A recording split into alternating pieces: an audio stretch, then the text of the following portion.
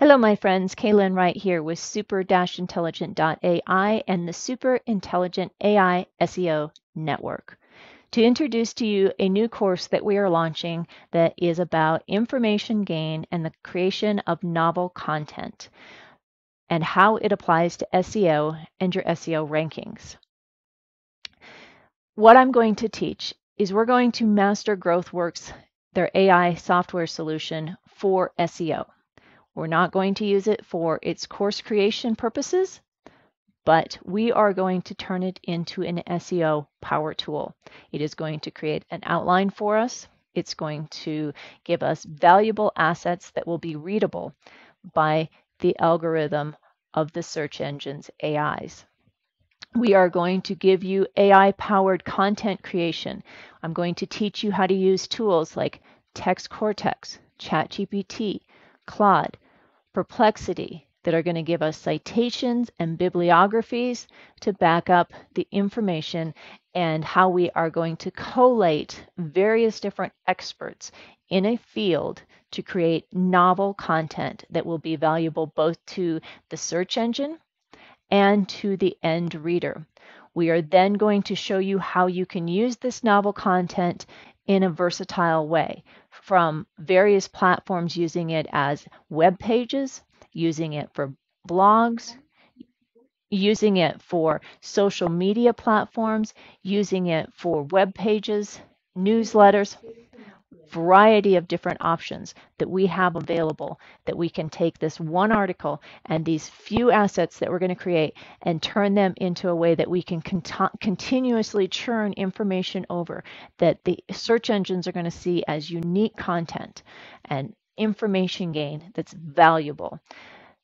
Listen on as Russell explains how we have used information gain in expertintheloop.com, constitutional.ai, and apprentice-bar.ai, and how we have seen amazing, unheard of rankings with no backlinks, simply using the information gain process. I look forward to seeing you on the inside.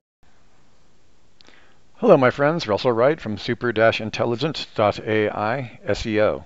We are going to be talking about information gain. Kaylin, our fearless CEO, who is also teaching some of you how to use information gain to rank very well on the search engines, has asked me to create a brief overview of how information gain connects with SEO.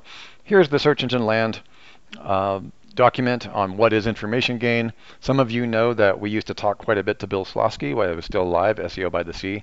He is one of the people that I consider to be the most intense and well-educated search engine SEO patent analyzer in the world, and we did lose him a couple years ago due to an unexpected death. Bill has trained a lot of us in the SEO industry, so we're going to talk about this article from Search Engine Land. Also, please do reference my video that I actually ranted about this. Kaylin has asked me not to rant today, so I'm not going to, but do be sure to see our video on our channel.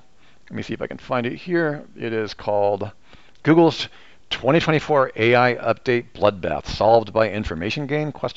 AKA Topical Novelty or Topical Insight.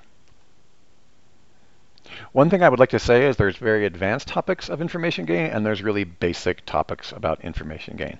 The easiest way to understand it is that from the search engine perspective is they just want to make sure that they serve content to a user that's not necessarily something that's just repeated and promoted by everybody else, or even just promoted with skyscraper content of a brand.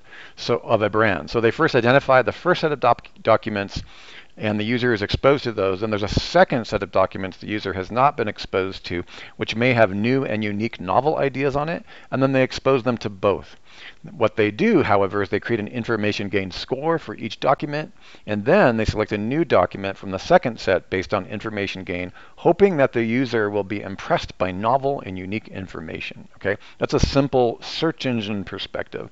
From a human perspective, it just means, like I discussed in this video, it means, hey, there's something that's actually there's value that's actually being added, rather than the same brand and the same SEO stuffing spam and the same regurgitated articles from AI about information that has already been seen, or the same article everywhere, okay, that is just spun in a million different ways. We call this spin tax back in the day. Okay, and I've been addressing this more on spin tax and more on spam for almost a decade and a half now. Okay, so Kaylin wants me to show you guys some results of how we've used information gain directly, the kind that she has just trained some of you on how to use, and we're going to talk about something really super simple. Okay, if you look at constitutional.ai, it's a stupid single page site we have. You can see the ranked URLs month by month. Here's October of 23. I made the article at the end of September. Here's October 1st. I came out of nowhere. Here I was number 20 for about a month, and then I went to number 1. Okay, number 1. And what does that mean? Well, let's go ahead and just look at that. There was a cycle, okay, and that cycle, let me see if I can show you the correct ranking board here. I built this entire one-page site with information gain in mind. And I thought to myself, oh, cool, constitutional AI, what a great idea. A robot that's not going to kill everybody. Because remember, Anthropic's constitutional AI framework is designed to make sure that humans are able to survive and that super-intelligent AI doesn't rule the world and hunt us all down and kill us like Terminator. And they even had this really huge patent on it called Constitution. In other words, give the AI a constitution that it cannot break. An oversimplified way of looking at this would be like the 3 rules of robotics by Isaac Asimov. All very silly, but hey, constitutional AI frameworks were useful. So I went, you can see I came in at 0 and even 90. You can see over here, this is all the data centers in the world. If you guys log into our members area, you will see that we teach you in the Russell Unplugged section of our Super-Intelligent AI on Mighty Networks, you will see that I actually told you how to track multiple data centers. I love doing that because it's super weird when you're ranked number 1 in California and number 3,000 in New York. That means something. So if you want to learn more about what that means, please join our Mighty Networks and we'll teach you all this crazy SEO stuff you've never seen anywhere else. All right, cool. So one of the things I want to show you is we're number 21, and then we came in at number 2, and then we fluctuate between number 1 and 5 position. Okay, 4 terms that include but are not limited to constitutional AI. All right, and you can see that this guy keeps coming in here with a giant site that he probably spent millions of dollars building. Then there's Anthropic, and usually I'm above Anthropic, but right now here in New Mexico, I dropped the day before yesterday under Anthropic. How embarrassing for them, right? That constitutional AI can be owned by a single page site with no backlinks. Wait, no backlinks, you say? Yeah, okay. So let's go ahead and get into another. How do you check to see if there's backlinks? Do you guys know how to do that? Okay, because Kaylin will be talking about this in terms of the SEO side. But take a look at this. Constitutional AI, you just turn on your little search engine Quake doohickey here, and you can see that these guys are huge. Whenever you see a 68 or a 50 through 100, that means they've invested hundreds of thousands of dollars on backlinks. Okay? Go down here to Anthropic. They may not need as much because they got cash infused by Jeff Bezos, who also, by the way, has cash infused Perplexity, and it's really important to understand that. Constitutional AI, we'll pull it in here in a second. Okay, 51. Constitutional AI is 8 with no backlinks. Okay, doesn't make any sense, does it? So let's go ahead and take a look at constitutional AI and all the terms that it's ranked for. These are not horribly difficult terms, but they shouldn't be ranking that easy, guys, with 0 backlinks. Check this out. Anthropic, constitutional AI. The difficulty of this keyword is possible. You will need well-structured and unique content. This is where Kaylin talking about information gain and topical novelty articles and all these different things. This is where it comes in. Okay, so Anthropic constitutional AI would be considered somewhat difficult. All right, let's go ahead and toss the brand in front of it. Constitutional AI, Anthropic, and then there's us. They got 3 of their own pages: constitutional AI, harmless from AI feedback, collective constitutional AI, Claude's constitutional AI, and then there's little old us, constitutional AI.ai. Now notice that this play is an exact match domain play, which is part of the information game. That is what I call the focusing on the topic. And then if you dig deeper into this 0 backlink site that almost always outranks Anthropic.com, which invented constitutional AI, you'll see that constitutional AI, let's get rid of this Quake for a second. You'll see that the topic is constitutional AI, the topic and its implementation tracker. The keyword implementation tracker, which is a subcategory of the H2, I believe. I'll have to double check, might be H1. And then here's an H1, H2 probably is here. What is constitutional AI. So this is what you call an informational sentence or keyword. And then I made sure to write this content so that it was absolutely unique in information gain and helpful content. By the way, there is a relationship between the information gain content and the helpful content algorithms at Google. Okay? This site aims to serve as a hub of information. Now, I want to tell you guys a little bit of secret. I found the one person on the web, her name is Anastasia in Tech, 172,000 subscribers. When I added her video, which was based on information gain, I looked for somebody that was not doing videos that rehashed their transcript on everybody else, who was an expert in their field, who had years of experiences actually developing and or analyzing AI chips that are now popular. Before it was popular, Anastasia was in tech and she was following the AI world. She's one of the only females doing it, and she provides better content than almost anyone I've ever seen technically. And as soon as I put her information gain content on the site, we popped from page 2 onto the bottom of page 1. Okay. Additionally, definition. Now people could say, okay, that's just the iframe connected to that. Yeah, iframes rule. You guys remember my 5 iframe punch? That was a good one, right? So, but the information iframe was very important. I put in a definition. I gave more bullet points, and look at this, more information gain. I included an image with a screen grab of information from Anthropic, which is Claude AI. Okay, and I put some more images connecting to articles that were brand new and related to the topic. And I also said, hey, this site's available for sale. Want to buy it? That didn't seem to influence it at all. I put that in there as a test because I wanted to know if the domain was blatantly up there for sale, is that going to reduce my rankings? Okay, so I wanted to show that. Is it? Well, let's take a look. Okay, number 20, it's number 2. And let me show you how long it's been sitting here with information gain content. Oh, there it is. Sunday, September 24th, 23. And then boom, number 2 all the way down, all the way across. And I do fluctuate at different data centers between, like last night, you can see I was number 2, which means I was above Anthropic. This morning, if I go to a different data center, I'm above them. You guys get the point, though. This is a non-issue. We are stable for the most part. Okay, so it's not an instability. It's not a flash from the pen. Okay, in order to get quickly through this, I'm going to do one more thing for Kaylin because she's going to be talking to you all about what this training is. We're going to go directly into a new one called Apprentice Bard. Apprentice Bard is another simple page Google site with an exact match domain that came out at the exact time that Apprentice Bard was, doing a belly flop and failing utterly in a public space while OpenAI handed them their butt. Okay, so Apprentice Bard was a very cool platform. I remember walking into the living room and saying, honey, I'm buying apprentice-bard.ai. And she was like, why? Like, I want to do a test. Okay, so if you look at this, Apprentice Bard, Google Apprentice Bard, looky here. You will need well-structured and unique content, according to SEMrush. Okay, well, not so much. Well-structured, yes. You'd have to ask Kaylin. You'd have to talk, to us. Is information gain well-structured? Yeah, to an extent. Do you still need to follow the rules that Jimmy Kelley and I teach, such as H1, H2, H3, headers, domains, entities? Yes, there is a relationship to that. However, remember what Jimmy and I teach is that an entity can also be manufactured via impressions and impressions plus click-through. So entities are whatever human beings say entities are via their traffic stats. Okay, so one of the things I want you to know is that this would be considered very difficult. All right, so we're going to go ahead and look at that. How difficult was it? Google Apprentice Bard AI. Whoops, there we are, apprentice-bard.ai. And who is below us? Google.com, blog.google.technology, everybody over at the Googleplex, this is Danny Sullivan's URL. Then, of course, Gemini's direct application interface to Gemini. Now, it's true, Apprentice Bard is not going to be super popular. They've changed the name. They gave up on it, probably due to the massive belly flop I just mentioned. However, Gemini is far more intelligent and blah, blah, blah.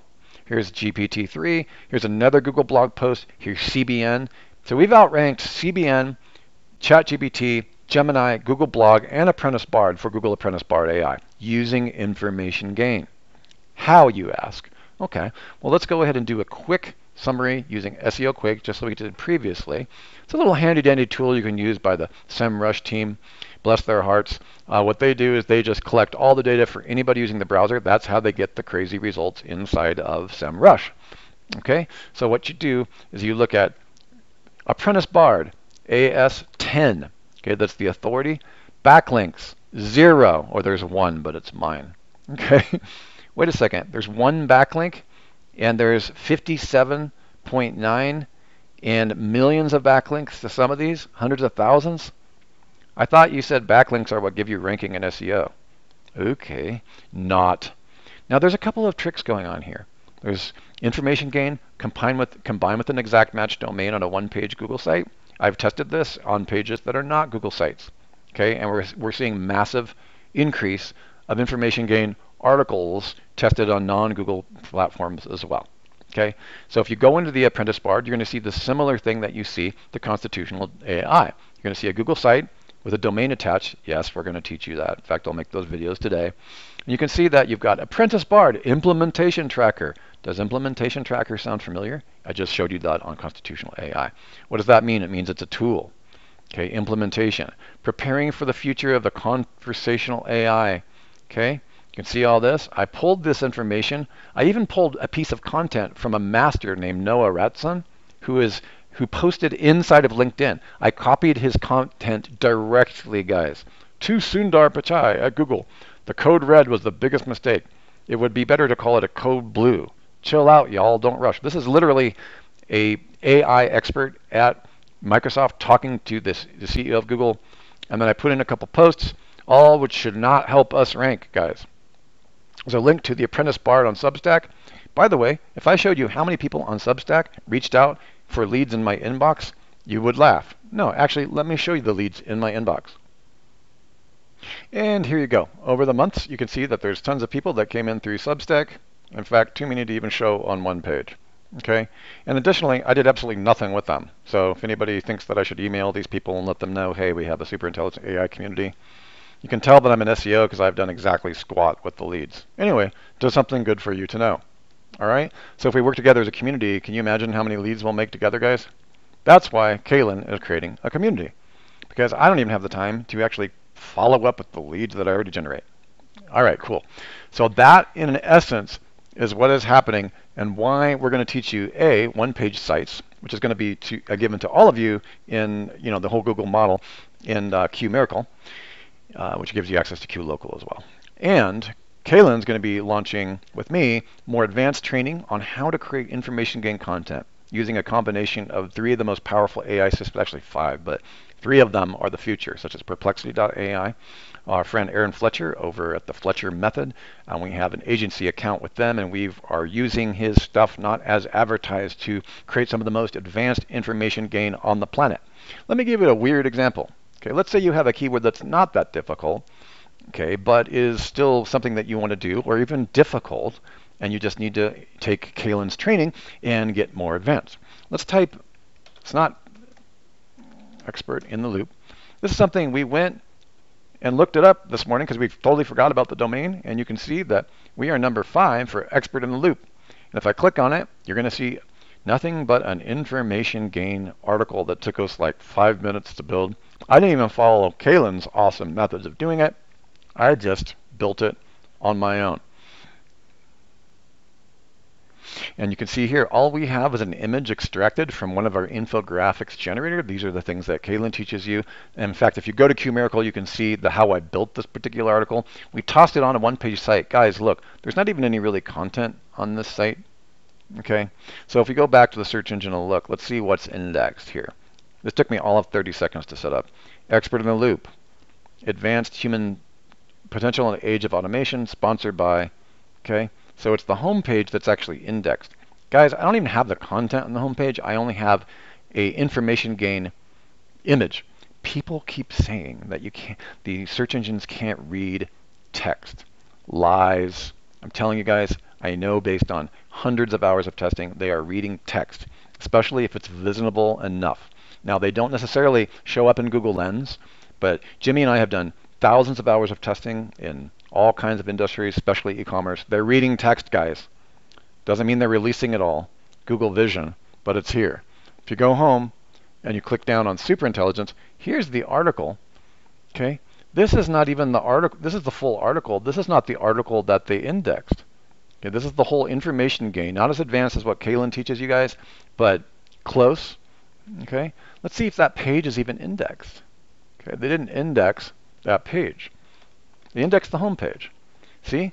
/home/superintelligence is not even indexed, but the exact match domain ranks. Okay, expert in the loop. Yes, it's an exact match domain. Yes, it is connected to Google. I will show you how to do that. But we're seeing massive amounts of movement to the homepage of sites that are using information gain with text, headers, H1s and H2s following Jimmy Kelley and my method of entity optimization, content, and unique integration of the content. People might be saying, include Jimmy and I have said this before, that the text paragraphs don't matter, but the combination of all of these things together with unique novelty do matter. In other words, the H1 or the combinations of H1s, H3s, and the information gain, such as me adding Anastasia as a video, we could say, oh, it's just the video that raised you. No. I did two separate tests where the video was not inclusive or was just repetitive or was not a strong channel or had no information gain. There's a correlation here to how all of these things work together. Okay. On that note, I'll hand this over to Kaylin. Hopefully that gives you a great idea of what's coming. Guys, we don't even know how big this information gain thing is going to, how it's going to become. But I suggest that if Perplexity.AI is a Google killer, which Jeff Bezos believes that it is, thus the $600 billion cash infusion to both that and Anthropic, then we need to really pay attention to providing unique value on the search engines, not just skyscraper content and unique article spinning context where no information gain or novelty, topical novelty is provided. Thanks, guys. I'll talk to you on the inside.